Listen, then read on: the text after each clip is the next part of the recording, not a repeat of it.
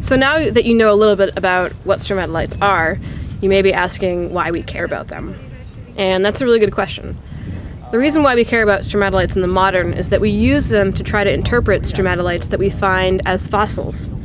And stromatolites are some of our oldest evidence of life on Earth and some of our oldest evidence of photosynthesis.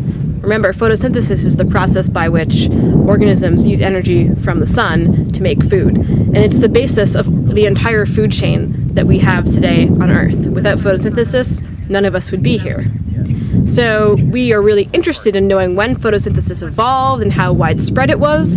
And because we know that stromatolites are made by organisms that use photosynthesis, we can use the presence of stromatolites in really old rocks to infer that the process of photosynthesis had evolved.